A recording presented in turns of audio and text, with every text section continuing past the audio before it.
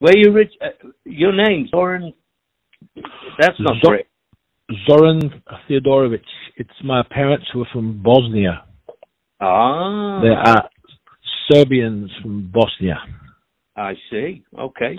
I used to know a guy who was a great guitar player. Dimit.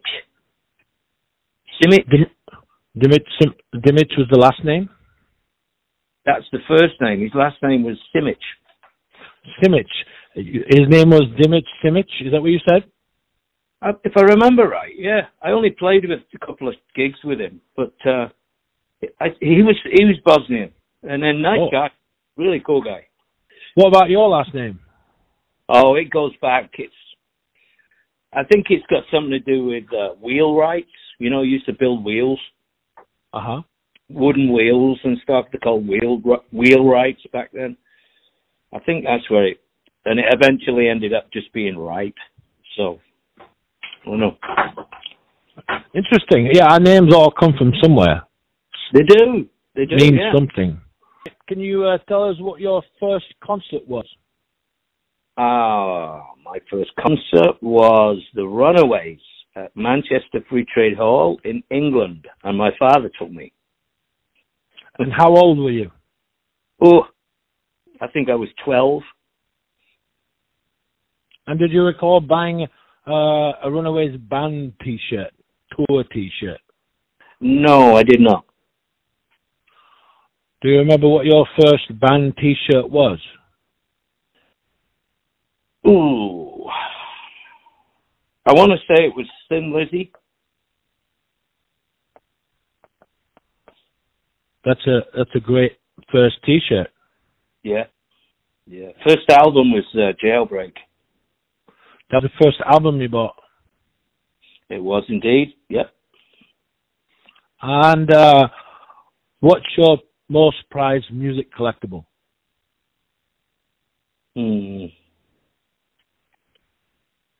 I have a gold album from DIO, and it's what is it?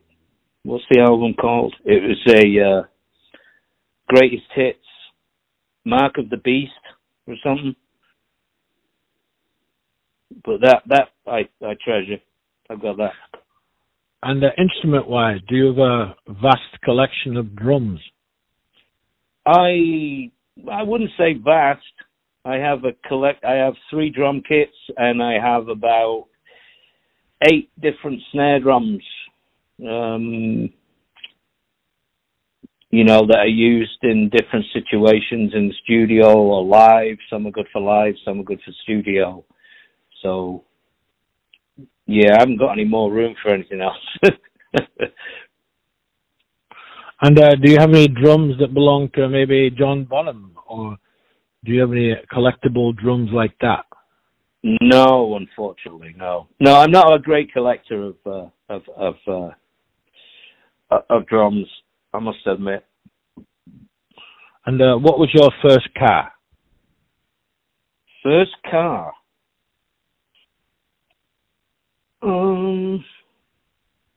I think it was a Toyota. I can't remember what make it was. I think it was a Toyota. I mean, what kind of Toyota it was. It was a Toyota, I think. What about motorcycle? Are you avid? Do you ride? No, I never have. Doesn't interest me. I agree with that. And what was your favorite DIO album that you played on? Ooh. Well, I'm pretty proud of all of them. I like Magica. Magica was a DIO album that we worked on for a bit longer than normal because it was a concept album. But yeah, I'd say Magica. But the other ones are just as important to me. What was your favorite one that you did not play on? What was the favorite DIO record that you did not play on? Good question. Last in Line comes to mind. That's an amazing album. So is Holy Diver, but yeah, Last in Line. What is it about that album that you like so much? It's just the way the songs, the way he created the songs. I mean, there's some real epic songs on there. You know, like the theme song. You know, the song "Last in Line," and I thought the fast song too, "I Speed at Night," was a killer song.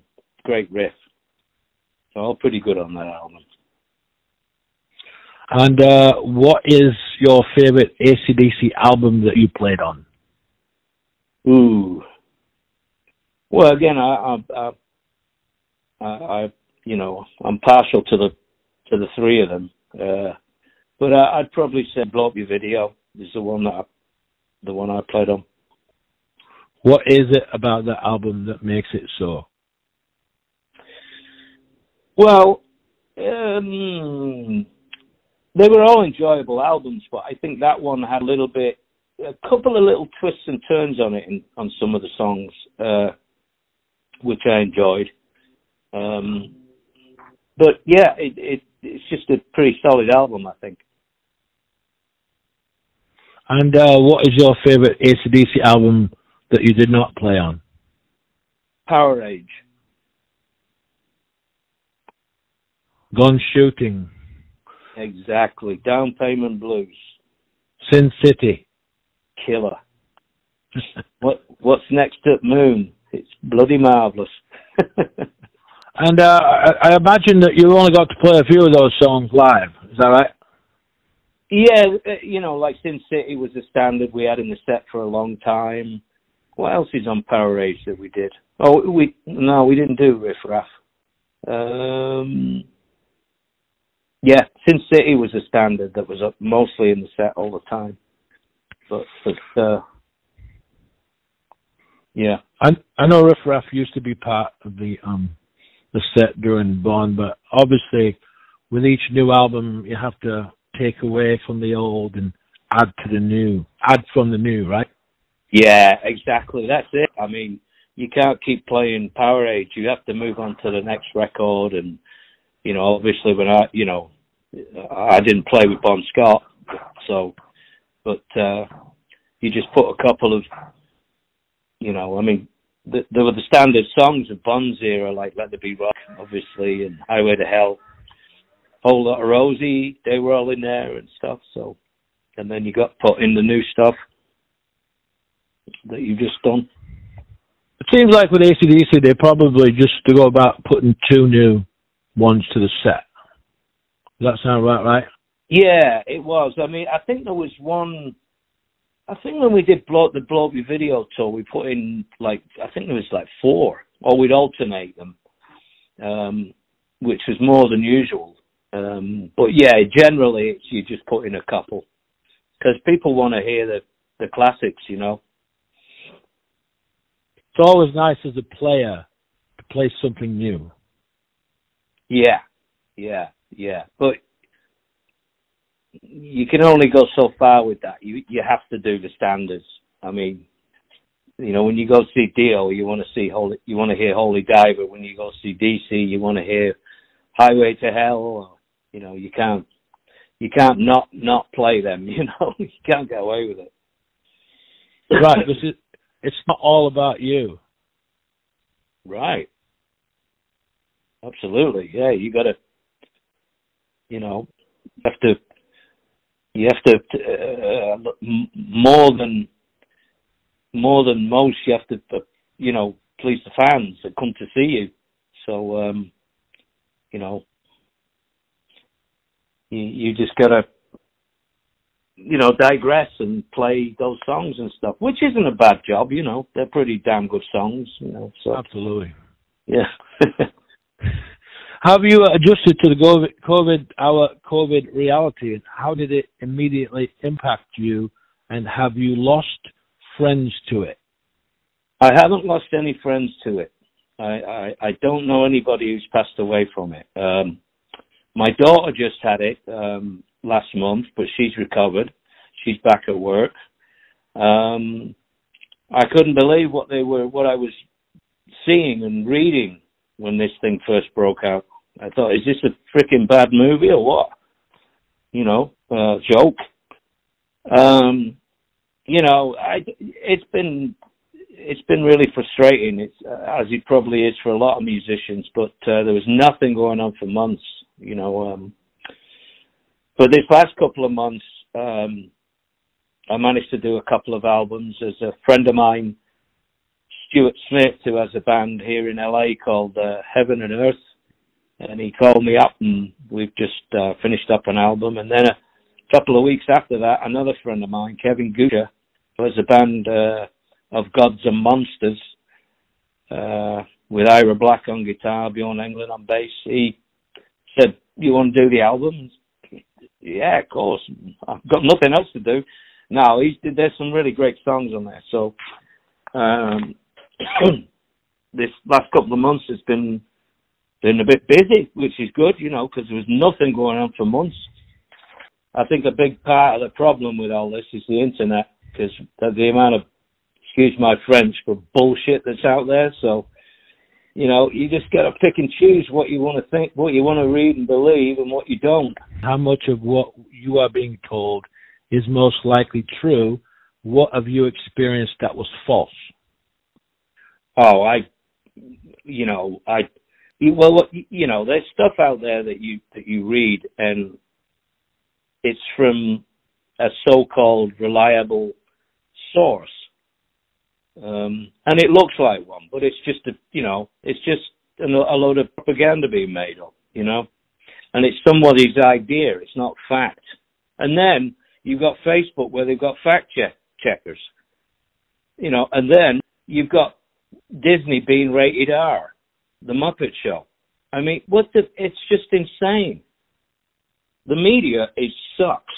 I know you're on Facebook, and I believe you were sharing your thoughts about the current California leader. Yeah, I mean, I try not to. I really try not to say anything, because I don't think it's my part to say anything. You know, I'm a musician, and I'm basically here to entertain people. If you post something like that, I don't think it's very entertaining. You know, but facts are facts. And I think I did post it, and I took it down, because I don't like political conversations on my Facebook page. And I can appreciate people's opinions, but this, you know, governor, do me a favor. Anyway, have you blocked and unfriended, and have you been blocked and unfriended by a posting? I have never blocked anybody, but somebody blocked me the other day, and that's the first time it happened. That's the power of Facebook, you know, unfriending someone. What a wuss, you know. Try talking to me, you know, asshole. We're not all meant to be friends on Facebook. Maybe maybe in real life, where cooler heads can prevail. Cooler heads will prevail. That's the end of the day. Face to face. Well, yeah, I mean, you know, that's how it used to work, didn't it? In the school, you know, even at school, you sort your shit out and get it sorted. Not anymore. Everyone's such warriors on Facebook. Absolutely. You are currently you're originally from the suburb of Manchester. Is it Oldham? Is that how it's pronounced? Well, that's how it's pronounced. I was born in Oldham, but I lived in a place called Failsworth, which isn't far away. In Manchester, yeah. And now have you lived in Los Angeles for quite some time? Yeah, a long time. About, I don't know, when I moved here, 88? It's about 38 years. Long time. And I imagine, being from England, the weather of Los Angeles is quite appealing. It certainly is. I mean, I do miss England and its glories, but you know, this weather is a lot more palatable.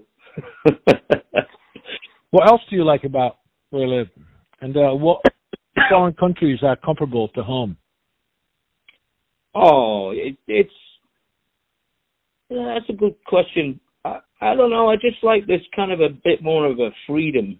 I always felt a little bit constricted in Manchester, even though it was my beloved hometown. I mean, I still miss it, but and England, a lot of things about England. But here is where this is where my music industry is. Where I can work, and I've got a network of friends and stuff, and it seems to keep me going.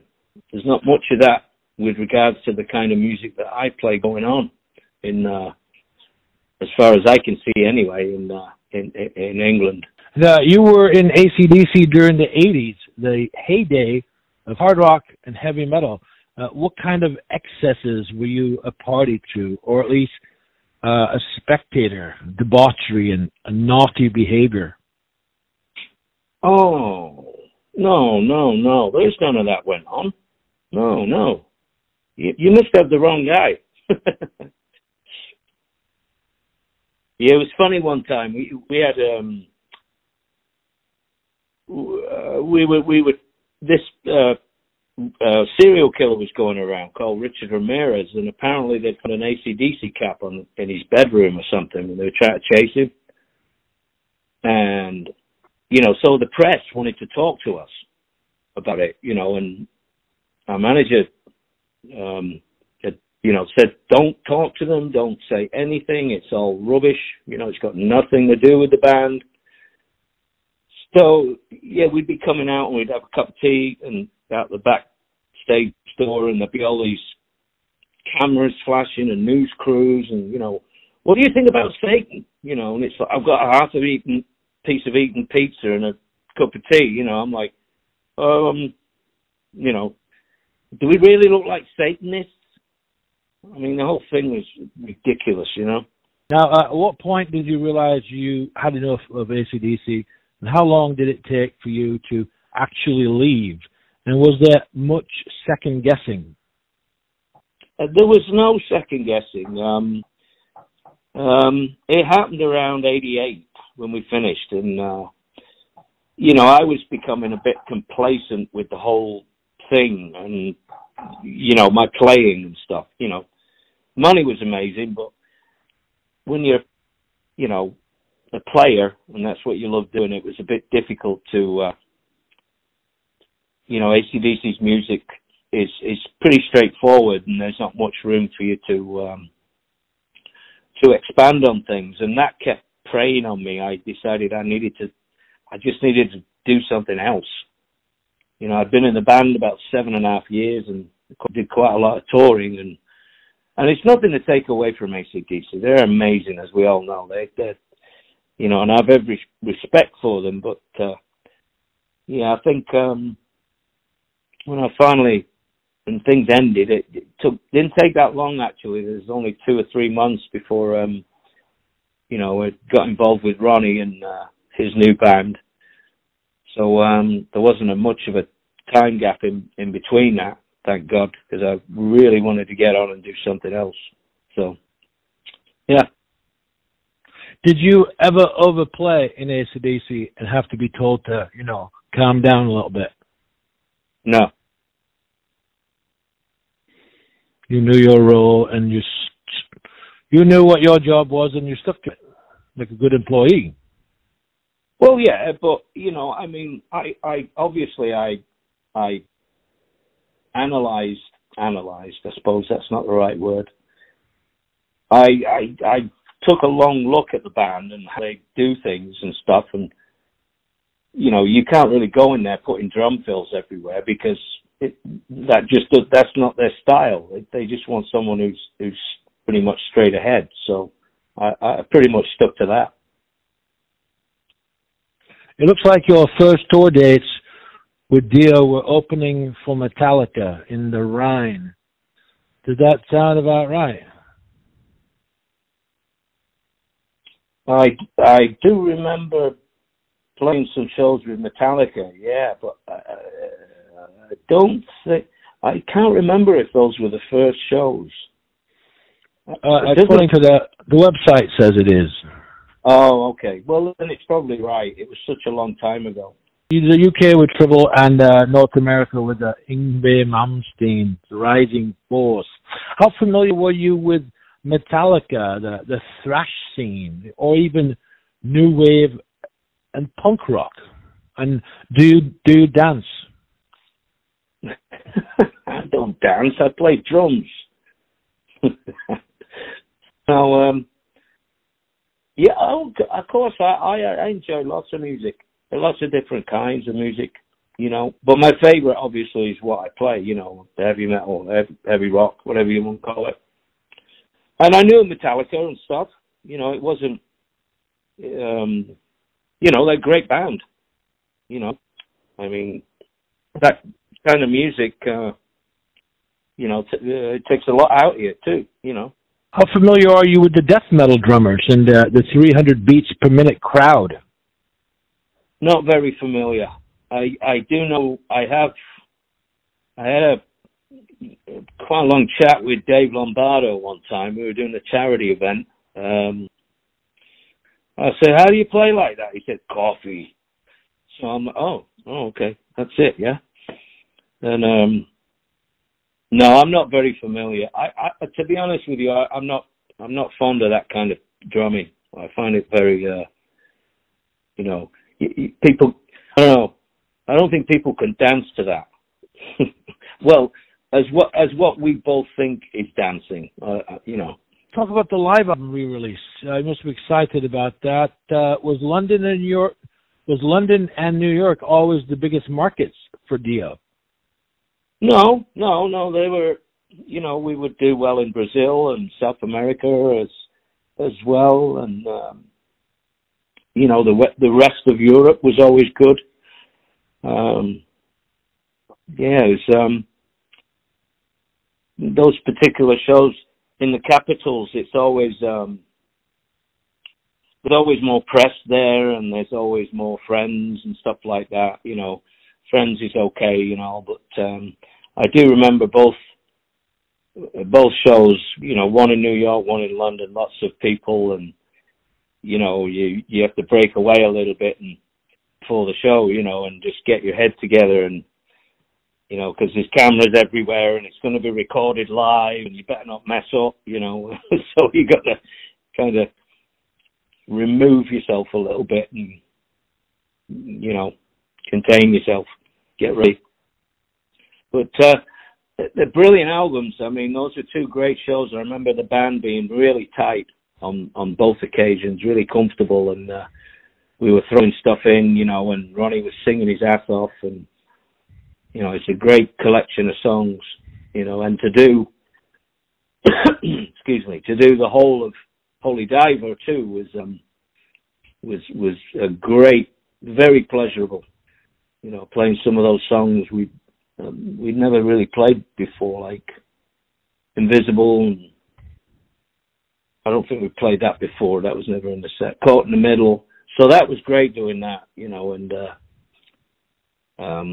we just had the Killing the Dragon release on the other live from New York, and so there's some of the Killing the Dragon album on there, like Push and Killing the Dragon, and Rock and Roll's on there. That's from Killing the Dragon.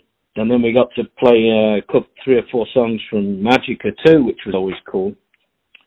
And there's a nice tribute too on the inner sleeves. The album's dedicated to the memory of Moray McMullen, who was our sound engineer for quite a long time. Scottish guy, really cool guy. So yeah, good memories, you know. Talk a little bit about working with Michael Schenker. I hear you are a big UFO fan. Working with Michael in UFO, I was in UFO from 95 to the middle of 98, and we did a whole lot of touring. Touring with Michael was amazing. I mean, you know, we always got along well. There was never a problem. And obviously it was a great honor to be, you know, in UFO and with the other guys too. You know, it was the original UFO with Michael, and and little old me. So, it was a good time. I mean, obviously, there were some inner problems between Michael and the rest of the band, which ran pretty deep. But I didn't know, anything about it, or, I just got on with things, We did do some fantastic shows, though, I must admit. It was a great time, and they're a great band. So did Michael open himself up for a little bonding with you? Not very much, no. He used to call me the chimney because I used to smoke a lot. So, no, he would travel separate from us on most occasions, So we would, we wouldn't be hanging out a hell of a lot. But, he was fine with me. I never had a problem with him. We were all there in the room for our mom when they pulled the plug, and it was unreal to watch her die. It must have been similar for you with Ronnie, I imagine. Yeah, probably was. Yeah. I wasn't in the room, but I got a phone call. I was with his son. And I had to tell his son. They weren't extremely close, but it was still it was still a horrible thing to do. And obviously you have to do that when you're feeling really horrible. So, yeah. Well, I don't mean to end the interview on a bad note. Just death is just oh, it's okay. Inevitability, and it's a powerful experience as well. It's true. You're right. It is. Yeah. It's difficult, but we've got all the good memories, and it's just it's a big thing, but it's a big thing that everyone has to go through at some point. Do you have any final thoughts that you'd like to share with your fans and or people listening to this on MetalgodZradiO? Just stay safe, stay healthy, use your common sense, and hopefully we'll see you out on the road somewhere. Yeah, take care. All the best.